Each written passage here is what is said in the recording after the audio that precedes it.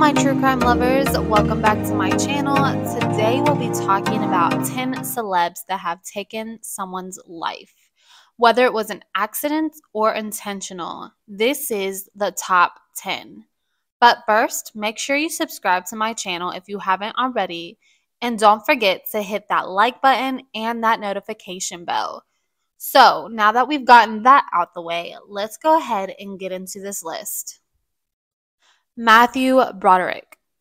Matthew Broderick is best known for his roles in Ferris Bueller's Day Off, the voice of Simba in the movie Lion King, Godzilla, Inspector Gadget, Deck the Halls, Tower Heist, and so much more. But did you know that he actually had taken 2 people's lives? Well, on August 5th, 1987, Matthew was on vacation with his girlfriend at the time, Jennifer Grey, when he crossed into the wrong lane and collided head-on with another car, taking the lives of Anna Gallagher, 28, and her mother, Margaret Doherty, 63. Matthew suffered from a fractured leg and ribs, a concussion, and a collapsed lung. Jennifer's injuries included severe whiplash, which later required surgery to avoid paralysis. Now, Matthew told police he had no memory of the car accident and he only remembers waking up in the hospital. He was charged with causing death by dangerous driving and faced up to 5 years in prison, but was convicted of the lesser charge for careless driving and had to pay a fine. The victim's family were upset at first with the ruling, but they later said that they forgave Matthew. Michael Massey. Michael Massey is best known for his roles in The Crow, Catwoman, and the Spider-Man movies. On March 31st, 1993, Michael accidentally shot and took actor Brandon Lee's life on set during the filming of the movie The Crow. This was actually a result of an improperly prepared prop gun. Traumatized by what happened, Michael returned to New York and took a year off acting, and he never saw the film. In an interview in 2005, 12 years after the incident, Michael said that he still had nightmares about it, stating, "I don't think you ever get over something like that." Michael wasn't charged with anything, but in August 1993, Lee's mother did file a lawsuit against the filmmakers. The suit was settled 2 months later under undisclosed terms. Rebecca Gayheart. Rebecca Gayheart is best known for her roles on Beverly Hills, 90210, Nothing to Lose, Scream 2, Urban Legend, and Jawbreaker. On June 13, 2001, while driving, Rebecca swerved around a car that hit the brakes in front of her, when she then struck a 9-year-old boy, Jorge Cruz Jr., as he was chasing his soccer ball across a street in Los Angeles. Jorge passed the following day from his injuries. On November 27, 2001, Rebecca pleaded no contest to vehicular manslaughter. She was sentenced to 3 years of probation and a 1-year suspension of her license, a $2,800 fine, and 750 hours of community service. Rebecca helped pay for Jorge's funeral, and his family also filed a wrongful death lawsuit, which was eventually settled outside of court. Rebecca said in an interview that the pain of this tragedy would live with her forever. She also said that she thought about taking her own life as well after this accident. Charles S. Dutton. Charles is best known for his roles in the movies The Piano Lesson, Alien 3, Menace to Society, and A Time to Kill. In 1967, when Charles was just 16 years old, he got into a fight that resulted in taking a life of a man. Charles claimed that the man had attacked him with a knife and that it was self-defense. Charles pleaded guilty to manslaughter and was sentenced to 5 years in prison. He was released on parole after 18 months. While on parole, he was charged on a handgun violation and was sentenced to 3 more years. And then he got into a fight with a guard, adding on another 8 years to his sentence. Now, I feel like his story shows that anyone can turn their life around because while he was in prison, Charles got his GED. He created a drama department in the prison and eventually completed a 2-year college program, graduating with an Associate's of Arts degree. Charles was paroled on August 20th, 1976. After his release from prison, he enrolled as a drama major at Towson State University, where he graduated with a Bachelor's of Arts degree in 1978. After his time at Towson, Charles earned a master's degree in acting from the Yale School of Drama in 1983. From there, he was getting parts in Broadway, and then he started getting roles on television series and then movies. His story is so inspirational and really shows that anyone can turn their lives around for the better. Brandy Norwood. Brandy Norwood is an amazing singer, songwriter, and actress, best known for her roles in Moesha, which is one of my favorite shows, by the way, Cinderella, I Still Know What You Did Last Summer, and the show Queens.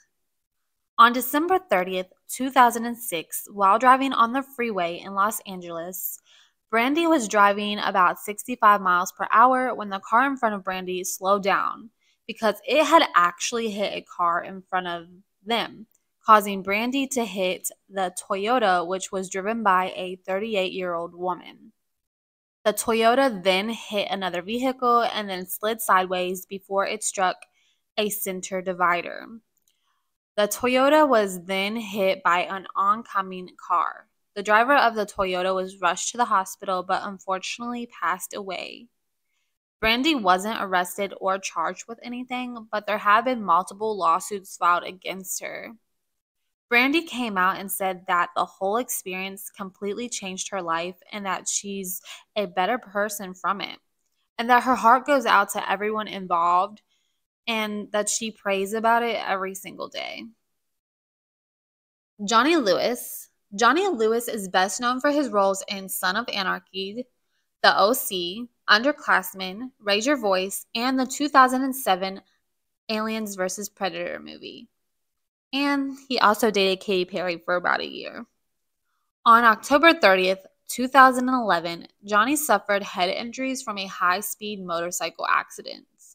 Though an MRI was recommended, and Johnny's father also scheduled 2 MRI tests for him, Johnny refused to take them. Now, before this, Johnny never got into any type of trouble and seemed to be pretty normal. But after this incident, he started acting different and he started getting into trouble. He was arrested 3 times between 2011 and 2012, and for crazy stuff like fighting and breaking into a woman's house. And then on September 26, 2012, at the age of 28, just 5 days after being released from jail, police were called by neighbors after Johnny violently attacked 2 people at the property next door from where he was staying, and neighbors also said they heard a woman screaming from his home. When police arrived, they found Johnny unalive in his driveway, and 81-year-old Catherine Davis, who was his landlord, and her cat unalive in his house. Now, there was no substances found in his system, and they couldn't determine if he fell on accidents or if he was trying to take his own life.